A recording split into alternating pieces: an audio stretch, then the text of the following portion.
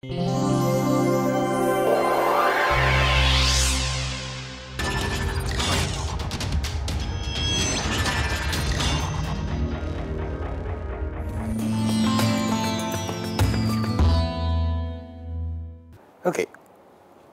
See,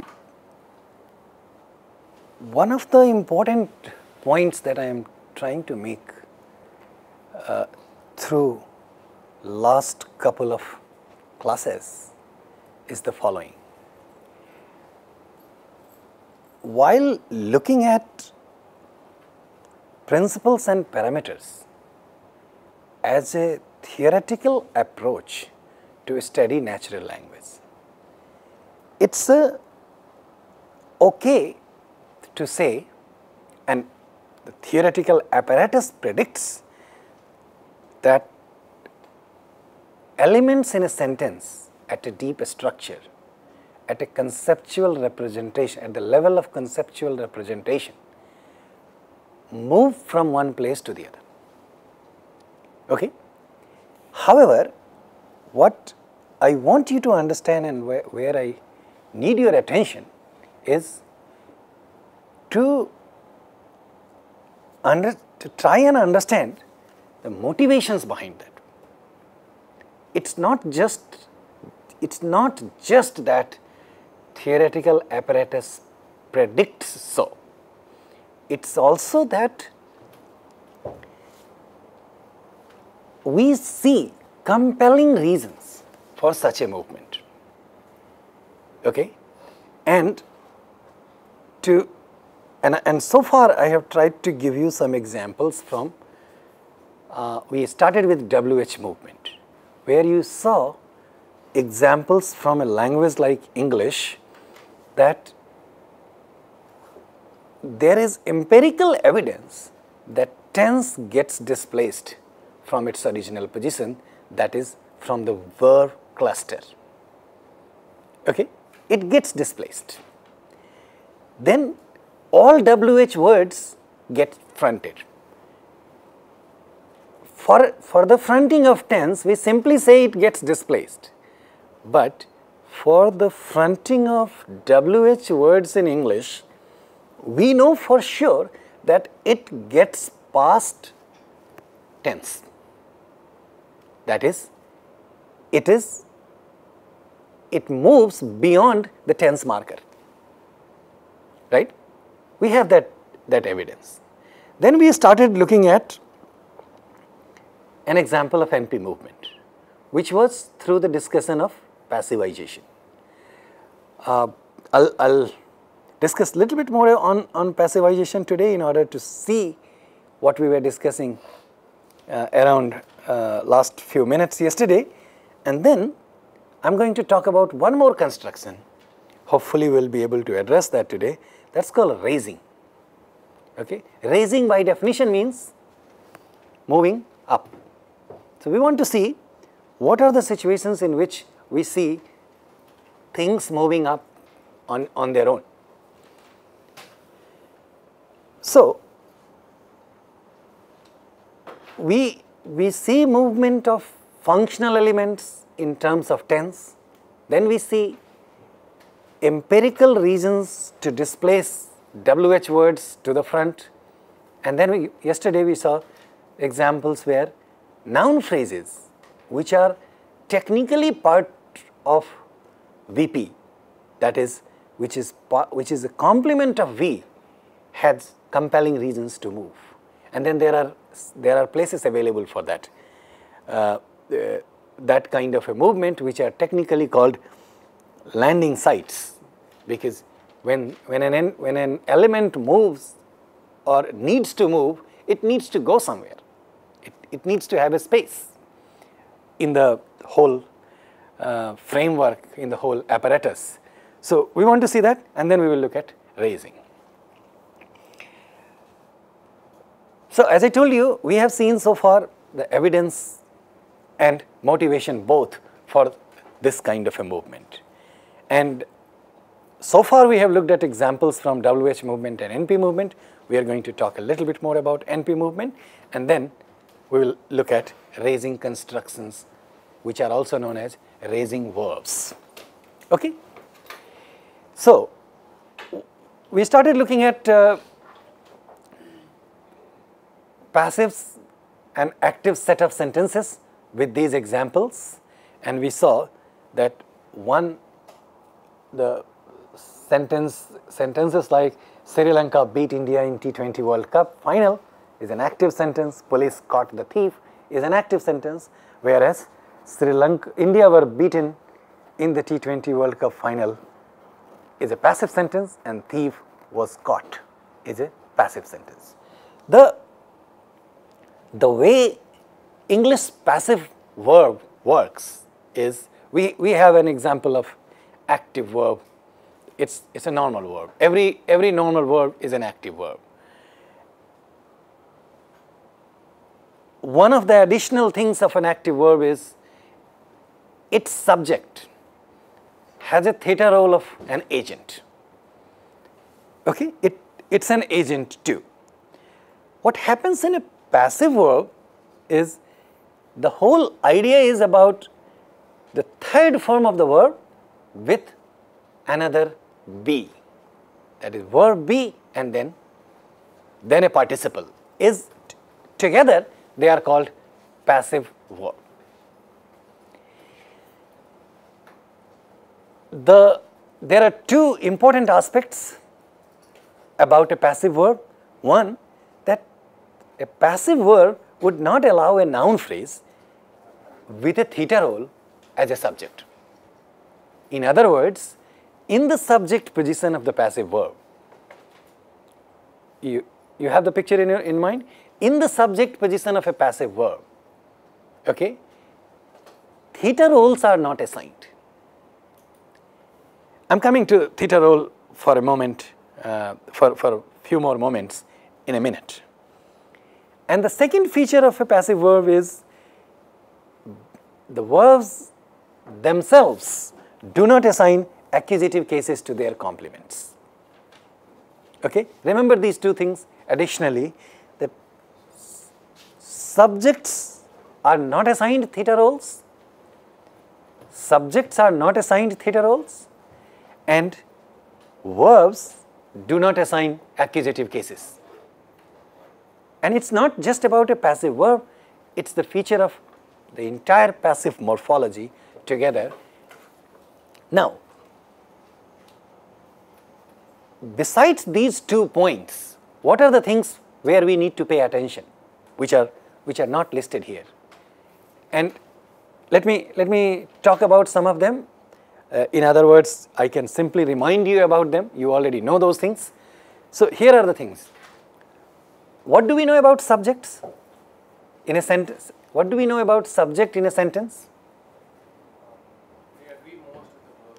They agree with the verb, that's fine. But even before that, we know that there must be a subject. We cannot have a sentence which does not have a subject. Right? Now, let me spend a minute about theta roles. In 1 hour, we have talked about theta roles. We didn't dwell upon theta roles in much details. But the thing is, what did I tell you about cases when we were discussing case? That there is in every single sentence of every language, if you have a noun phrase, that noun phrase must have a case. This is a rule, this is a principle. If a noun phrase does not have a case, then it's out. By out, we mean the sentence becomes ungrammatical. So, a noun phrase in a sentence must have a case. Okay? Similarly, a noun phrase in a sentence must have a theta role.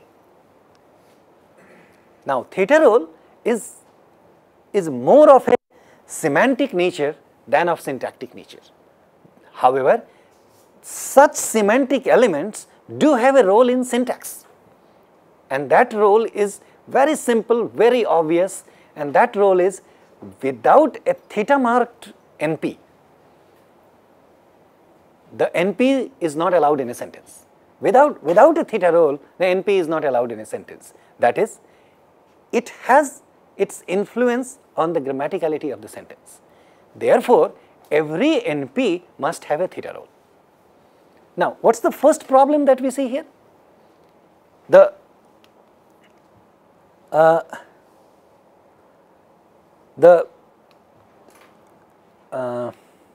on. No. Okay, I'll go through this. So, what's the first problem here? We have with a passive verb, the first problem we run into is we have a verb which appears to be making a sentence also, but it says my subject. I will not assign theta role to my subject. Now, this seems to be a strange behavior, which means I am ready to follow principles of language to some extent. It starts sounding like politicians. Okay, I'll only follow part of it. Okay, I am not saying that I will not have a subject. I'll have a subject, but I will not assign theta role to the subject. Now, the problem is a subject has to be a noun phrase, and if it doesn't get a theta role, it's not allowed. Okay, so in a way it says, okay, fine. So you handle the problem. That's my situation. That's one problem we run into with a passive verb.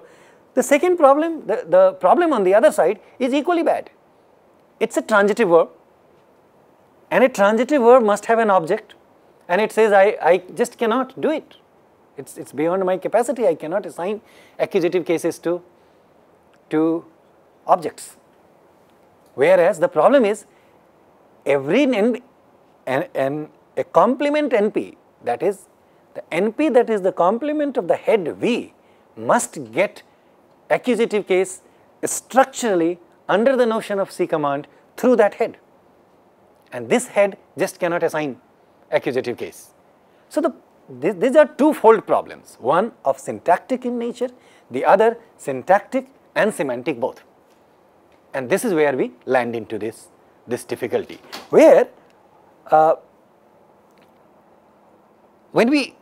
so parts of this I have already told you, that the passive verb morphology is B plus participle, where external theta role is just not possible. By external theta role we mean like subject is external to the predicate, so the theta role that it gets is also called external theta role, and therefore the agent NP gets dropped from the active sentence. In other words, in a passive sentence we don't end up with a subject, and then we have the verb which is incapable of assigning case structurally.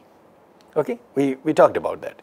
So look at the deep structure, S structure and deep structure of an active sentence. So in an active sentence it's an NP. At S structure, Sri Lanka beat India, that's an active sentence, where Sri Lanka is an agent, subject, it has an agent theta role. See this thing? Now we are looking at an active sentence. Beat, the verb, which is a transitive verb. India, internal argument, an object, it gets accusative case structurally from the verb beat. Good. Everything is taken care of in this sentence. When we look at the deep structure of a passive verb, then we see the problem that we were discussing. The problem is the spec position of IP does not get an agent theta role. Okay? It doesn't get a theta role and it remains empty. If an NP is not allowed, is not assigned a theta role, then it will not appear in a position. So it remains empty. And then the verb beaten, which is a participle verb, is incapable of assigning accusative case to its object. Thus, the object remains hanging without a case. See the problem? And that is because of the nature of passive verb. You can ask a question here, which is a very legitimate and logical question, is how do you know, or how do I know that the two things that you are saying happens to the subject and object? You understand the question? How do we know, or in other words, how do we believe that these two things happen?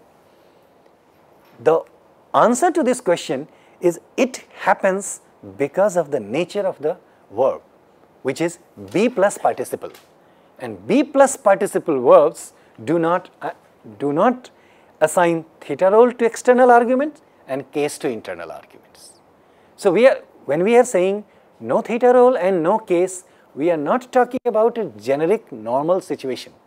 We are only talking about participle verb with a be, which is was beaten.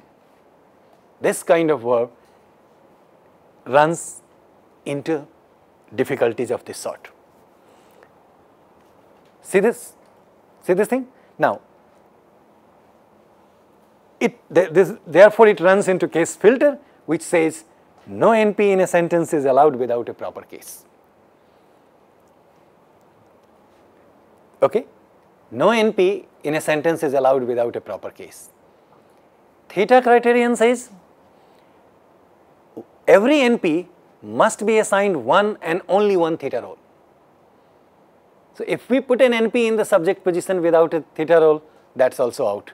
So theta criterion and case filter together prohibits a passive sentence of this type that you have seen, which is of this type. Then the solution is, so in one sentence the problem is passive sentences end up with no subjects and uncase marked object in English. This is the problem in one sentence. The solution is the answer to the motivation for case marking, for movement. Such a situation forces the NP India to move out of its position in search of case. It moves out in search of case. Where does it go to? Luckily, in the same sentence, you have the specifier position of IP empty. Why is it empty? The English sentence is not important. I want your attention to the logical development of this. Why is it empty? We have just, it doesn't, the verb cannot assign a theta role, therefore there is no NP is going there. Therefore that's empty. Now we are saying this NP India goes to that place, right? Which means we are saying this NP will not land into theta problems. And it happens so because this NP in the object position of the verb, what did it not receive in the object position of the verb? Case. But it received theta. It received its theta role. Therefore, it does not need a new theta role. I'll give you examples. I'll give you examples to believe this thing. Or I'll talk about it so that you believe it. But hold on for a moment. Do you see that we are talking about two different layers? We are talking about theta layers and case layer. You understand this thing? Theta layer and case layer. One, in the subject position we have the theta problem. In the object position we have case problem. So in the object position we didn't have theta problem. So that NP has a theta role of its own.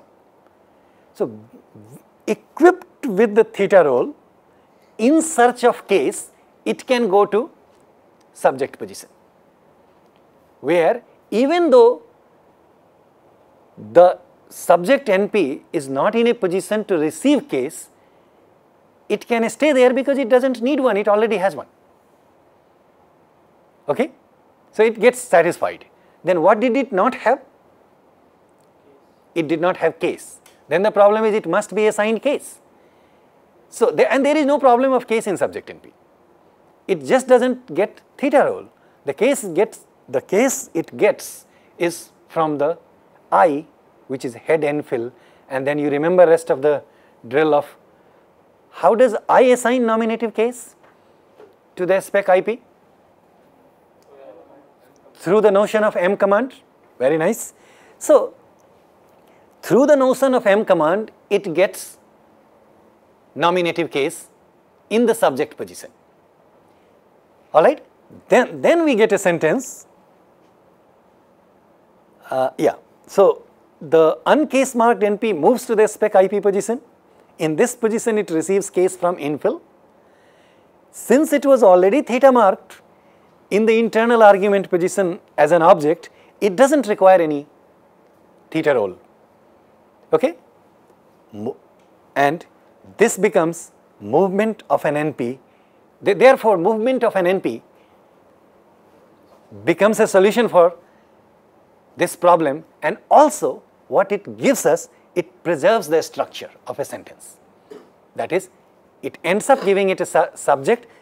Look at the last point. Structure preservation. Now look at the sentence. What do we have a passive sentence as? India were beaten. Right? In general also, we hear when people tell us about passives, objects become subject. Yesterday I told you, subjects do not become objects. They become adjuncts because they don't go to object position. That is true. But objects do become subjects. How can we say convincingly that objects become subject? And if it becomes subject, then why are we talking about object anymore? We need to say so. Look at the structure. We need to say so. The NP India is now in the subject position. Therefore, it is the subject. It fills the position of the subject under the principle of structure preservation. Therefore, it is the subject. And it receives nominative case above all everything else. It allows itself to receive a nominative case. Okay? Therefore, it is definitely a subject. All right? Now, in the subject position, what it is not is, in the subject position, what it is not is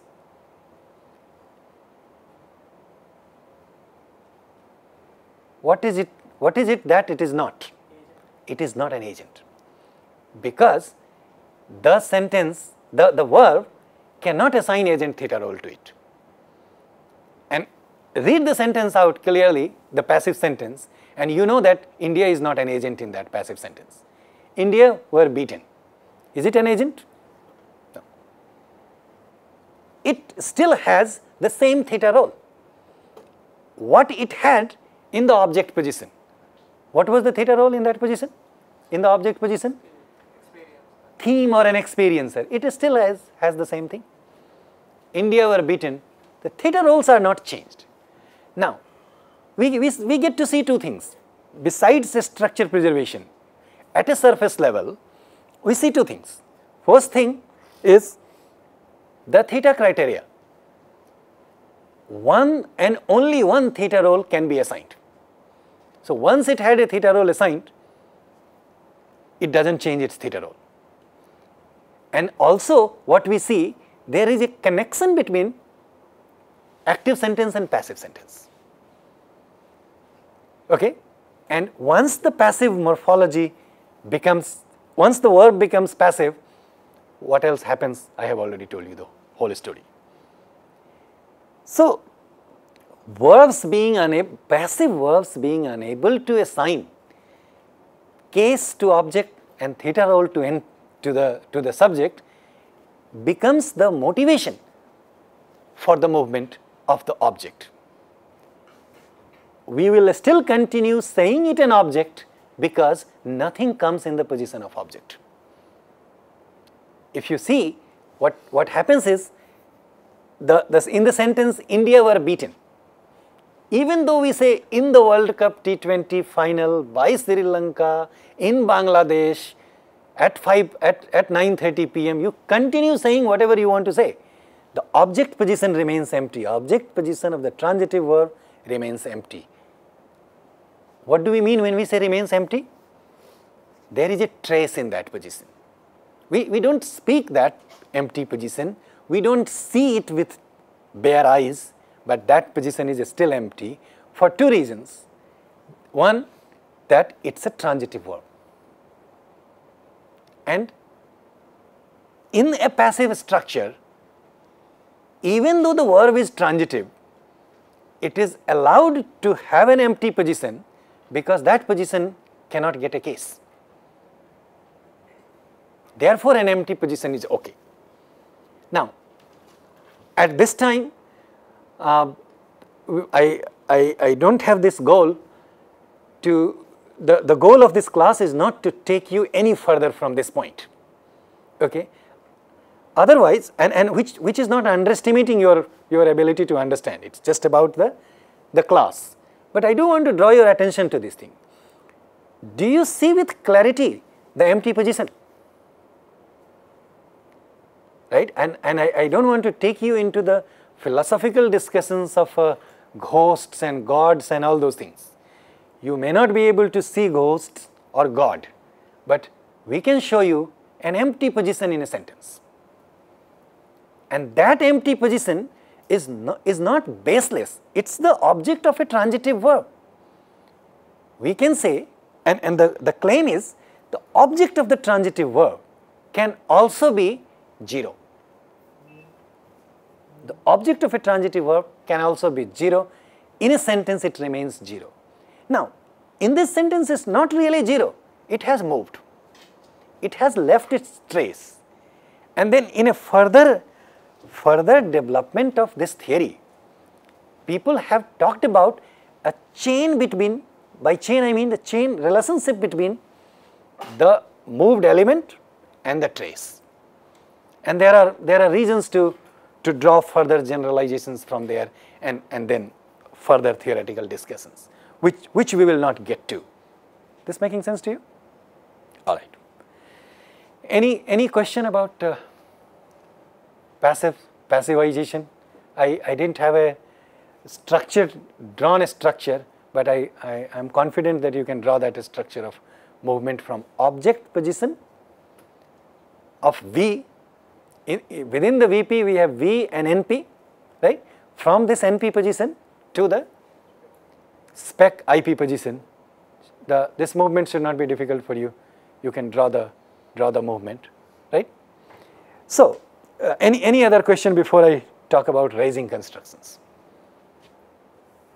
When you say India were beaten by Sri Lanka, then still the object version is empty.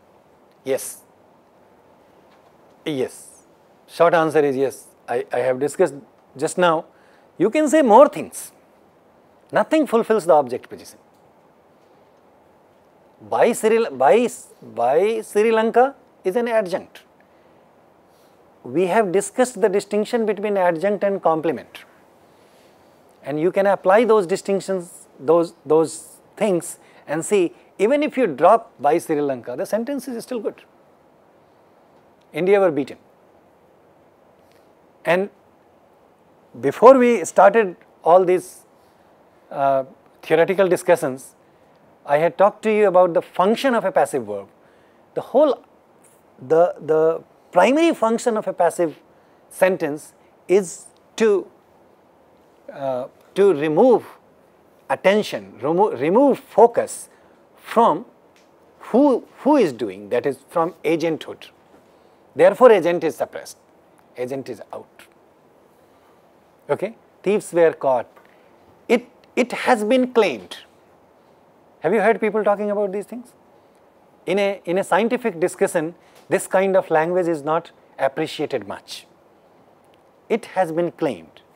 If you write such a sentence, people will tell you, please specify who. Right? So, those who write such sentences or those who say such sentences purposely say so because I don't want to talk about who. It has been reported. Right? The idea is I just don't want to claim any responsibility or I don't want to blame anyone. But I will still need to talk about it. The only way to take care of this problem is to use a passive sentence. Just pay attention to a passive sentence when either people are saying a passive sentence or they are writing a passive sentence. See the see the intention of such a use. So the same thing I articulated as the function of passive verb, passive sentence, is to remove attention from the focus. We don't want to, suppose I say, I claimed, right? I claim. What is the problem in saying that I claim that political parties are corrupt? When I don't want to say so, right, then I say, it is said that political parties are corrupt. Now I am not putting this responsibility to anybody. The only way to do so is to use a passive construction. Okay? That's about the function of language. But as far as formal properties of language is concerned, I have shown you how active and passive sentences are taken care of. At the same time, how a passive sentence generates motivation for movement. And it gives you an example. It has tenets of motivation for movement, and then it shows you in a categorical way, leaving the trace empty, that an element has moved from its original position to a different position. And in this case, the difference between a WHNP, that was a question sentence, and passive sentence, the difference is, in a WH sentence, the WH word goes to the specifier position of a CP, where there is no question of theta roles or cases.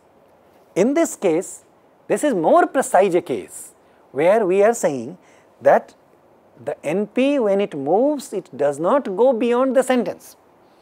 It remains within the sentence, and not only it remains within the sentence, when it lands in a particular place, it receives nominative case also.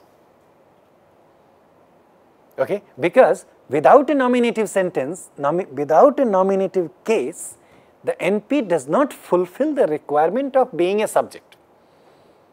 And as long as the sentence did not have a subject, the sentence was not good. The moment it lands there, it receives nominative case, it becomes the subject, and then the sentence becomes all right. So it's not an ordinary evidence of a trivial movement from one place to the other. And the object position remains completely empty. So it's a clear example that it was an object, now it became a subject for the various reasons that we discussed. Clear? Okay. If you have more, you can ask, but let me begin with this. See, we have seen two clear cases of movements, right? Now I want to show you, I don't mean that I'm not showing you, I'm going to show you unclear cases of movement. That's not the point. There are some verbs in English, let's see how they work. Okay? So, some of the similar things that we have discussed just now are the problems of some more verbs, not just passive verbs. For example, a verb like seem or appear, okay, runs into difficulties, which is when we say a sentence like John seems to be angry, okay, John seems to be angry. What's the subject of this verb?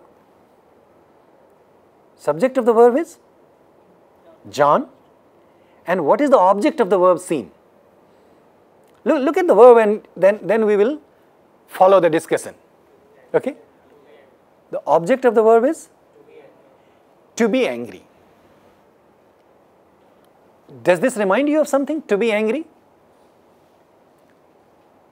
What does it look like? Okay, forget, it doesn't remind us anything. What does it look like? Is this an NP? No. It's a VP?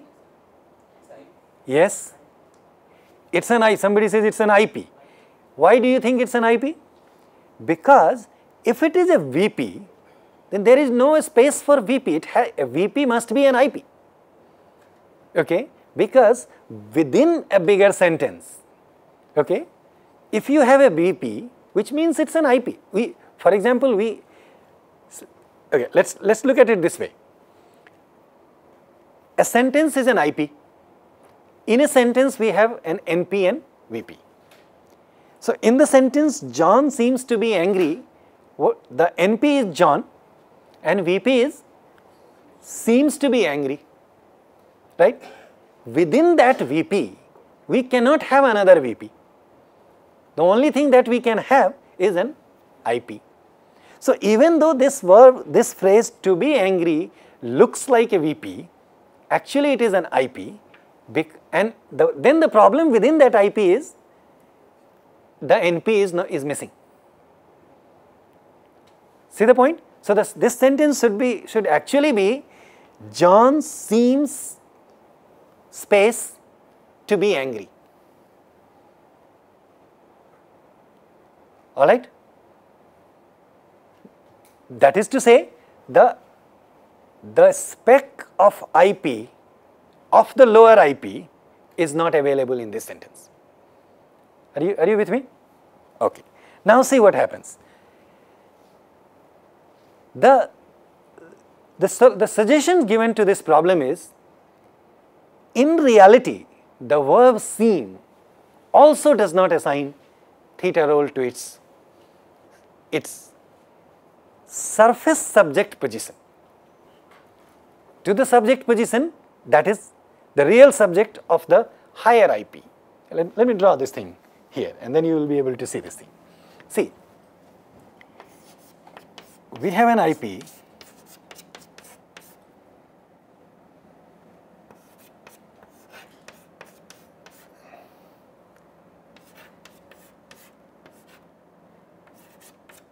this is the IP, right? And here we are talking about, so I'll stop here. Okay? I'll stop here. So we are saying if we have a sentence like John, right, present seems to be angry.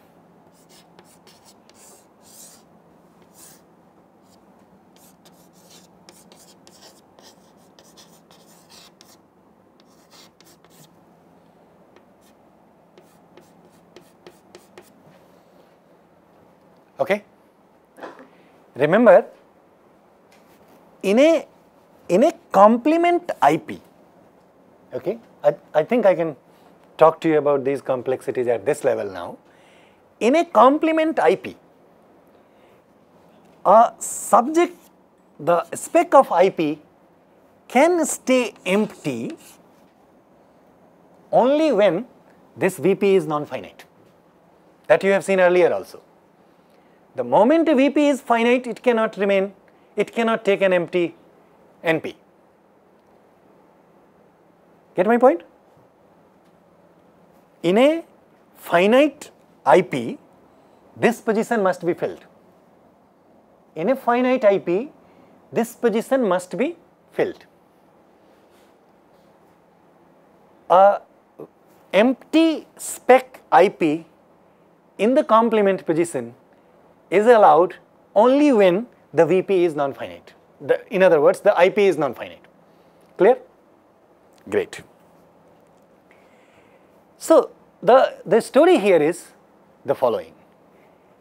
The story is, look, actually this verb seem has the same problem, that it cannot assign a theta role to its spec IP. Okay? And so to begin with, this is not there. Okay? To begin with, this is not there. That is what you see on the screen in the deep structure. Okay? So the deep structure tells you it is just not there because it cannot assign. It doesn't get a theta role. If it is not there, then where do you see it? You see that here, right? Here is John. What's the problem here? Why it cannot stay here? It may be here in the deepest structure, but it cannot stay here. Why? You should be able to answer this.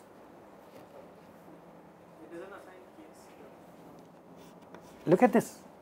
The non-finite IP cannot assign case to this. So if it stays here, it's caseless, and this verb does not have a theta capacity. See the problem? The solution is, what's the position here? Subject position, right? So the way it is stated is, this NP moves from a subject position to another subject position. So seem as a verb is a raising verb which allows raising from subject position to the subject position. This is why it is called a raising verb. And to be more precise, raising verb of the type which allows subjects to move to subject position. Should not be too complicated to understand at this stage. Yes? No? Complicated? If there are doubts, you can ask me. We have couple of minutes to talk about that. If you still think you have doubt, think about this and let me know. Now, let me show you another sentence. I come to the second one. Mary appears to be impatient. I come to that in a moment. Look at the third sentence that I have. What is the sentence that I have? Third one. I'm sorry, I don't have numbers there. It seems that John is angry. Do you see that? It seems that John is angry. So semantically speaking, John seems to be angry, and it seems that John is angry. Both are the same. Are they? Syntactically, what's the difference between the two sentences? Particularly look at the third sentence now. It seems that John is angry. No. It's still IP. Oh, I'm sorry. Yeah. So okay. Thanks. So you are saying in this case this is a CP, but within the CP we have an IP, right? True. But this is still an IP. True. You are right. So what do you see within that CP? Within that CP, the IP is finite IP. Okay? If the IP is finite, then there is no problem for John to stay there. Right? So John can stay there just because the IP is finite. That John is angry is a good sentence. Alright? Now, then the problem is we don't have anything here. Right? If this is not if this is happy in its original position, why do things move? See this thing. Things move because there were some problem in the original position. Right? It happens in normal life of people also. We go from one place to the other definitely for a reason. Right? So if this thing is happy in its original position, then this remains empty. Right? And this position cannot have a theta role. Anything that comes here must have a theta role of its own because it is not going to assign any theta role. So in the third sentence, what happens is, since nothing can move out of this, we put an empty subject, which is it. It is an expletive, does not have a theta role, neither does it need one. We put it. Why do we put it? To fulfill the universal requirement of the principle that we cannot leave the subject position empty. Your other stories get satisfied or not, I don't care. but the sentence position must be filled. Now, there is one more thing which I haven't talked to you, and not that is also not part of this course. See, when you try to grade principles, okay, so far we have seen several instances of principles, right? We haven't looked at grading of principles. Somebody was asking me one of these days this question, grading of principles. If you look at the gradation of such principles, some are stronger and some are weaker. Okay? The principle that every sentence must have a subject is a very strong principle. Okay? It does not care for a situation that in some situations the verbs are weak, it cannot assign you a theta role. It says it does not matter, I just need a subject. Then in such cases, what human mind does, it takes an element in a language like English, removes the semantic meaning of it, it gets no meaning, becomes a functional element and puts it in that place to just satisfy the position. And then we get a sentence like, it seems that John is angry. Now, why am I talking about the second sentence? The reason for me to talk about this sentence, that it seems that John is angry, is to show you, for you to see it with clarity, that in the first sentence, looking at the D structure, John is in a position to move, that is in search of the case, which was also the story of passives. In this case, the verb is not passive, but the story is the same. So it needs to move. Therefore, this is a third example of what we say compulsory movement of an element from one position to the other position. Okay?